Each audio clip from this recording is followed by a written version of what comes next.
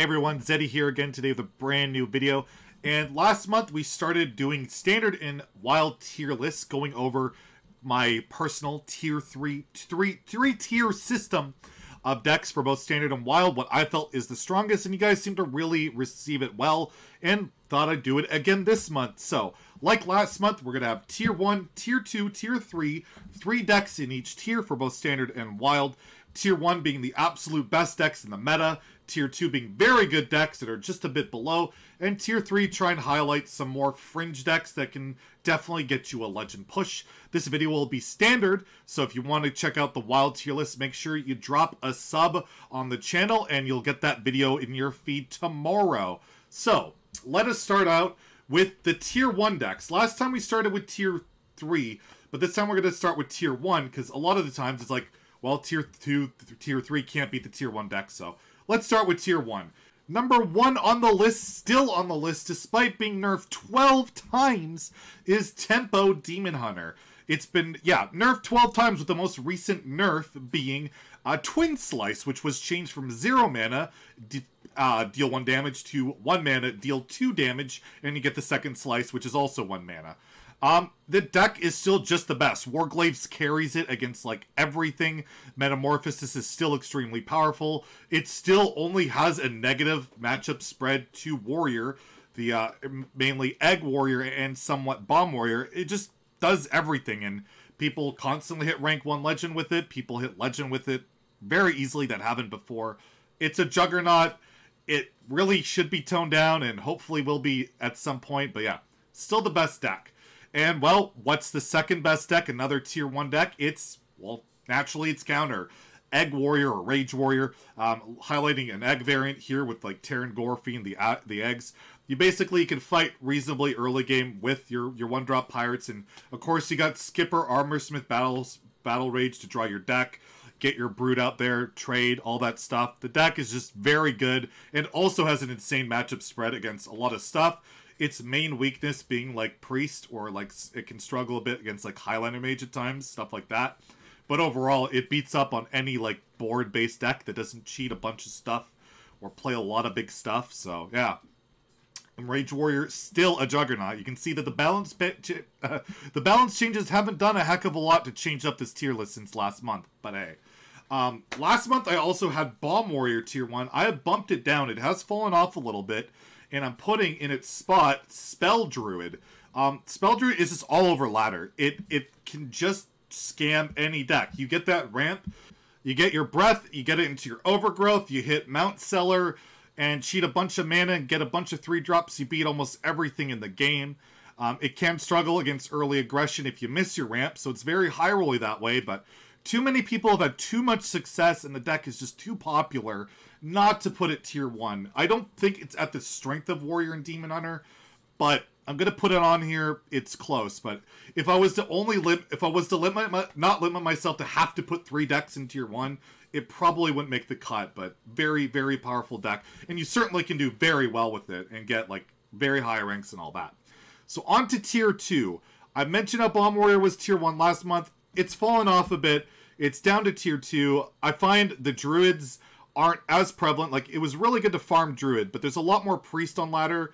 It doesn't, like, farm Demon Hunter the way you want it to. Like, it beats Demon Hunter, but not overwhelmingly. You really rely on hitting Skipper, Armorsmith. Like, you hit the Wrench Calibers, you hit your late game, you're screwed. You really have to hit a specific cards with it. Whereas, like, with Tempo Demon Hunter, you have, like, Warmaul Challenger and stuff like that. So, yeah, I mean, the tiers are really dictated by what beats Demon Hunter, and Bomb Warrior just doesn't do it well enough. It does great against Spell Druid, but it's not fantastic against Egg Warrior, and can struggle mightily against, like, Highlander Hunter and stuff like that. So, solid Tier 2 deck. It's just not quite the Tier 1 deck that I saw it as last month. Next, I have Tier 2 is Galakrond Priest. The deck just performs very well. I've seen, like, a lot of people perform still very well with it. It counters Warrior, which is, like, the most popular class outside of Demon Hunter. And it can hold its own against Demon Hunter. It certainly doesn't beat it, but with the builds with, like, Vilefine, like, the Dormant guys, a lot of people run that. With Apotheosis, you give yourself a shot. Like, I do fairly well. I'm like still 50-ish% against Demon Hunter. And when I'm 50-ish% against Demon Hunter and I beat Warrior, well, the deck's worth playing. I finished like top 100 on NA and U last season playing the deck. Like, it does just fine. So very solid tier 2 deck. You can't go wrong with it. Your games are long, the mirrors are terrible, but overall very, very strong. Last on the list, I have Highlander Rogue. This is maybe a bit of a reach, but I've seen a lot of people, a lot of Highlander Rogue on ladder lately, and like top 10, top 1 legend with it. Like, you can beat Demon Hunter with it. You can do well, okay, against Warrior with it. It just really, really struggles against Druid.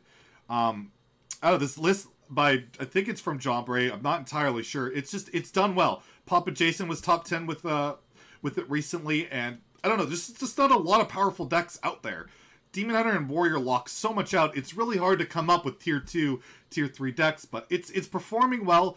It does a good job, and if you high roll with it, I mean, just like every other Highlander deck, it's pretty tough to beat. So, gonna put it on there. Not entirely sure if it's really tier 2, but gonna give it that go. We'll see if it lasts till next month. Next, we have the tier 3 decks, and we have a new challenger approaching. We have Q Priest, or you want to call it like Mana to the Saber Priest, whatever you want to call it. I like calling it Q Priest. You don't technically have a cube, but it's spiritual with cube, with the runes and all that. You copy your Saber. And basically what you do is you play a bunch of dormant stuff, you give grave runes to it, which lets you copy it, then you psych split it, making more of it, and your opponent can interact with it. You can apotheosis, get a bunch of lifesteal, and you can overwhelm your opponent. And if you don't do that, well, you have your removal, you have Galakrond for your late game with all your infinite generation of spells, or sorry, priest minions, and of course you have like Murazan and Solmir and all of that. The deck got made a legend. It's done very well. No Hands Gamer got rank 1 legend with it.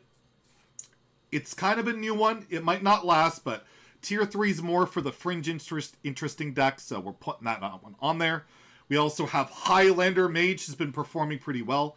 My friend D Money hit rank 1 legend with this. He had also finished top 10 legend with Highlander Mage. He's done an extremely good job with it. And a lot of other people have had success with it. It can beat Warrior. It just struggles really badly against Demon Hunter and aggression. But it can also lock out Spell Druid and stuff like that. If you freeze their board, amazing Reno them, all of that.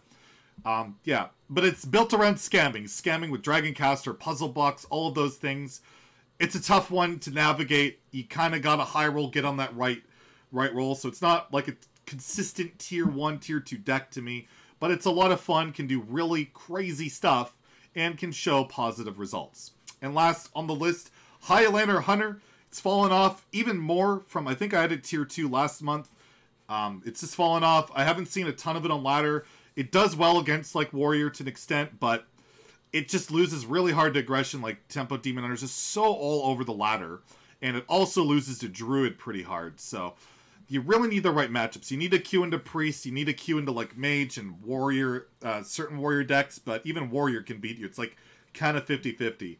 But the deck still, the numbers are really good on like HS Replay. That it's still very strong at all ranks. But overall, the power level just seems to be dropping as it's just kind of weak to the top decks out there.